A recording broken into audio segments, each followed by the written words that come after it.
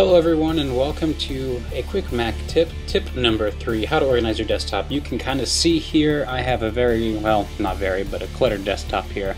Just some random stuff, download tabs and whatnot. So I'm just going to try to organize it here, and you're going to see that pretty quickly it's not really lining up. I mean, it's better when they're all in a straight line like this, but they're really not lining up like I'd like them to. So here's how to fix that. Let me unorganize these. What you're going to do, once again, since you can't just drag it and make it work, you're going to hold down Command, and once you do that you can click and it will snap to grid, just like, well, you have to make sure you only have one click at a time, and it'll work. And you can kind of see that now they're all in a perfect, nice, neat row.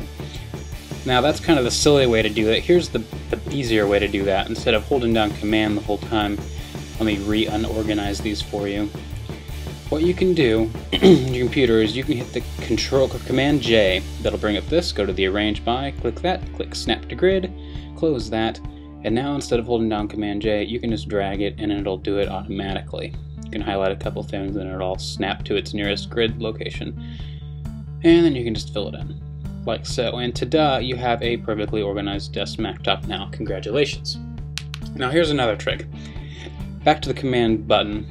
Up on your utilities here, you see your airport, the speaker, Bluetooth. You can click Command and then hold it, and then you can just move it around like that. I don't know if you want to or why you'd want to, but you can if you so please. I'm just going to move everything back to where it was. And there you have it. 2 quick ways you can customize and organize your desktop to your pleasing. Alright guys, that's it for me. I'm out. Peace.